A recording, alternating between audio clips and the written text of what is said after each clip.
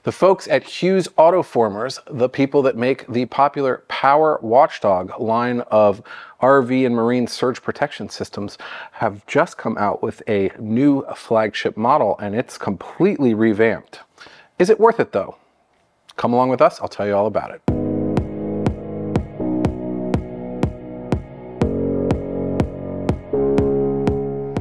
Before we get started, make sure to like and subscribe this video. Here at mobilemust-have.com, we are changing things up a little bit at the tail end of 2024 and moving into 2025. And one thing we're going to be doing is giving away quite a few products that we show as kind of featured new launch products here.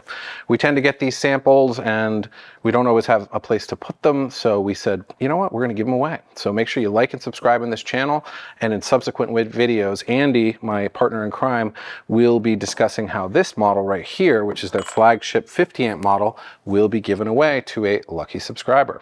We're going to be providing chapter links below so you can skip ahead as needed, but I want to show you kind of the old flagship model that's right here, and this is actually the unit that came out of my RV and that is still in service today. It's been with me for over 2 years at this point, and as you can tell, they kind of largely look the same, even kind of the plastic quality, the fit and finish, and I gotta be honest, I'm not very nice to this thing. So it is a testament to just overall, before we get into the new model, how the build quality of the Hughes Autoformer Power Watchdogs really is second to none. As part of what we do at mobilemust-have.com, we look at a lot of products, and we also look at a lot of products that look really nice on the outside, specifically a lot of the stuff that's made in China and that you see on Amazon. But when we crack that case and we start trying to look at, you know, is this thing built to UL specifications, we start to see some pretty scary stuff, especially in the surge protection world. Improperly gauged wires, badly designed circuitry, components that really are not designed for the US electrical market. It is kind of surprising how bad a unit can be and be called a surge protector and somehow make its way onto Amazon. So please be careful, and I highly recommend you go with a name brand unit, even if it's not Power Watchdog. So let's get into this new model and kind of talk about whether it's worth it. To be honest with you, when I started and I heard about this and I started looking at the marketing material, I had a feeling that I probably wasn't going to upgrade my existing unit in my RV. A part of that was because I have a Victron power management system that gives me a lot of the remote management capabilities that you'll see this thing can do. And partly it was just like, well, it's kind of the same thing, so why? I'm proud to say that after I explain some of the features that I'll show you in a minute, I actually think I will be upgrading my RV to one of these. And let me tell you why. One of the big differences with this new model is they've kind of changed around the form factor, and they've given you this little door here that is actually where you put your 50 amp plug, or 30 amp if you're looking at a 30 amp model, that will feed out to your coach. And I didn't really think about it that much when I was looking at the pictures. To be honest, when I looked at the pictures, this looked a lot wider and larger than the unit I already had, so I was a little worried that it was going to be bigger. And I was like, I don't really like bigger because I have limited space. But going into the dimensions of kind of what we see here, the old unit was around 5.5 inches, kind of width-wise, by about 8.5 or so, and I'm kind of rounding up on the tall side, and around 4 inches on kind of the width there. If we look at this unit, it's, you know, 5 3/4.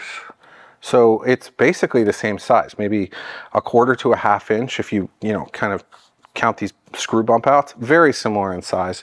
And yes, it's 10 inches, so it's taller in this direction, but because you're not dealing with this pigtail on the exit side, it's actually quite a bit smaller.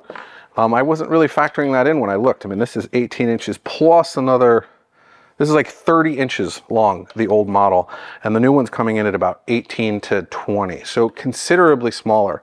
And it's actually smaller on the height as well. This one's less than 4 inches, height being on my table right now. I guess that would be width or depth. here. So all in all, while it may look bigger in some of the marketing pictures, they've actually slimmed the unit down. And because you're not dealing with that pigtail coming out the bottom, it's a lot smaller to store. So we hinted about some of the feature improvements of the new Power Watchdog. Let's talk about what it definitely has that the old one had. So this has the emergency power off system, where if it detects something in the power, you're going to have your EPO shut off for emergency power disconnect. That's a nice feature. It also has the serviceable components in here. If you were to experience a large surge, you can replace that module for, you know, about $30, and they will actually replace it for free in the first couple years during the warranty period. I believe it's for the first 2 years. So that's a really nice touch. You get that with both the old and the new models. Both units conform to UL standards. We'll put the specific UL standards in the listing page. And both units have Bluetooth, meaning that you can use an app, which we'll show you there, to monitor the systems. I can't stress how important this app is when you're diagnosing power problems at a campground or when something changes with your power consumption or what's going on. I love using this app.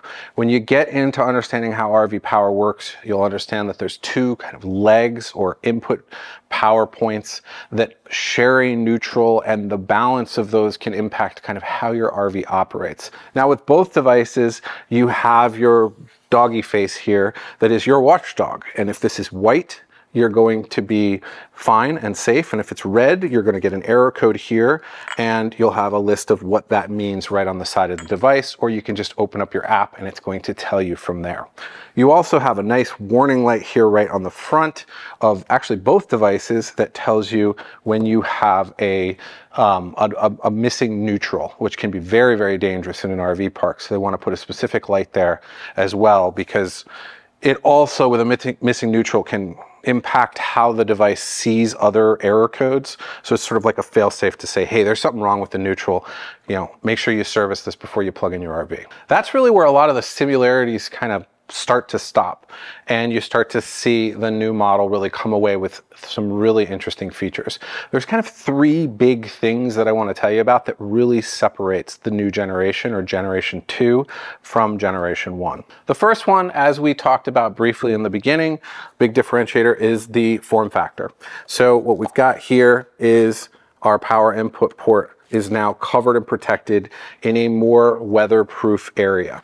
So that's going to give us a bit of a better situation between where our kind of RV contacts coming in from our RV and our street power are connecting together. They've done a really nice job here, and there's a nice cover here that covers the plug to keep dust and other things out. And right here, it's kind of hard to tell, but they've actually installed a neoprene gasket here on the 50 amp plug to further insulate this and keep your contacts protected from the elements. Then, one thing you've got here when this flips down is the power wires can exit from there, but you now have the ability to essentially put a very small or basic lock. I mean, you could just put it's got actually a pretty nice hole size in there. You could put a standard, you know, master or whatnot lock right here, and that's basically now locking the power protection system to the cable coming out of your RV. Now, that's optional. You don't have to lock that, but it does give you an added way to lock this system up to keep thieves from kind of quickly stealing this or taking something else. Yeah, could they technically cut your main feed wire in? Yes, that's possible with really anything. And to combat that, they actually do have this secondary lock here. This is a locking point, and Hughes has a cable lock that you can use to lock around the pedestal. If you zoom in on me close, check this out. If you flip this up, this little thing here, that's a light. That's so smart. So basically when you're here and you're trying to connect this wire up and it's dark, you're like, oh, you've got now a light that's coming out of here for you to be able to look at what's going on with this plug. Now that light has come in so handy, it's actually helped me hook up my BlueTech water filter systems. Just having a little extra light out there has been great. I actually envision myself probably just leaving this shut and possibly leaving it locked and just using my power reel to put this in and just stowing this in front of my power reel and just leaving it as a single accessory so I don't have to continually pull it apart. That was a little bit harder to do with this model because by the time I added in my power cord, which had another head going in the other direction, I was like 36 or 35 plus inches long. It was just too big to do anything other than like throw in a bay, which was really messy. This will actually fit much nicer in front of where my power reel is, allowing me to not have to disassemble this every time I move. But whatever your setup is, this new form factor I'm really liking. The next major feature that this adds is Wi-Fi in addition to the Bluetooth. Now, if you're a Mobile Must-Have customer and you have some of our PepLink or RoamLink products, you're traveling with a Wi-Fi system that is essentially always on, or at least always on when you're parked at camp. With a device like this, you can take advantage of that always on Wi-Fi system. Or if you're parking your RV at your house and you have Wi-Fi at the house, you could take advantage of that as well. I personally think you want to have this connected to the Wi-Fi that you're always traveling with, so you don't have to set it up more than once. By connecting the Hughes Autoformer to Wi-Fi, you're now opening up that 30 or 40 foot of range to anywhere in the world where you can access that information. What essentially happens is this device connects to the Wi-Fi in your RV, through a Wi-Fi solution like ours, and then it connects to the Hughes cloud system that syncs the information on this device to the app. Now there's no fees for that. It's really nice that they've just opened that up to their customers, and it allows you to see a bunch of information about what's going on inside of the power system in your RV. It also does push notifications, so it will alert you if there's a substantial change in the power system, and that is most important when you're not in the RV. You want to know what's going on with your power. If you've got pets, if you've got if you've got an RV that you care about and you want to know when the power shut off and there could be problems ahead, your batteries are going to go down, who knows what, having remote management and access to the power system is really key. In addition to the Wi-Fi system, Hughes Autoformers and the new Power Watchdog Gen 2 has added an additional feature, which is the ability to actually remotely turn off the power coming out from this device to the coach. Now, keep in mind, if you don't have a battery system in your RV, turning off the power could turn off the internet, which would remove your ability to access your device remotely to turn the power back on. So that's what that warning tells you. But for most folks who have house batteries and your internet is always on with your house batteries, simply turning off the AC input means that your internet will still work, and then you can turn it on at a later point. Now, for me, what I like to do, because I have a lot of solar on my roof, is I can actually use that on-off feature when I'm in areas where I'm getting a lot of sunlight and I don't want to use the park power, especially if I'm paying for it, and I actually just remotely turn on and off the power and rely on my solar instead. In addition to those major improvements of the new form factor, the Wi-Fi, and the ability to remotely power on and off the system, there's also a nice touch here. They've made the dog LED here smaller. I didn't really think I cared that much until I opened up a campground in New Hampshire that has to be what's called dark sky compliant. And that means that we need to keep our park nice and dark to be respectful for everybody who loves to look up at the sky and see all those beautiful stars. This puts off a lot less light now. They've kind of heard from customers that the white aspect of it was a bit much, and there's actually a feature inside the app where you can just turn off the light completely. So they've added in a relay or a way to turn on and off the light for an added benefit. I know some folks like to turn off the light as a theft deterrent. I don't want to advertise that I have this nice expensive surge protector. So that is a nice feature they've added. Now, I have to admit, I have left my Power Watchdog out on the pedestal pretty much forever. And I wasn't even really aware that there was a potential that water could ingress into this system. But Hughes does sell a bag for this for like really wet, inclement weather to protect the system. There is a potential for water to ingress into the Gen 1 system. And that would not be covered by the limited lifetime warranty if you have an environmental issue. I think a lot of folks like me travel to where it's warm and maybe we're not seeing as much rain, which is why I haven't seen a problem. With the Gen 2 system, they have greatly improved the weatherproofing in the system, and that has done away with the weather bags and all of those things, and they've basically said this is going to be fine outside in whatever weather you throw at it. The Hughes Power Watchdog Gen 2 is in stock and shipping now. And for our members, this is eligible for your member discounts. So this is a way that you can save and pay for those membership dues every year.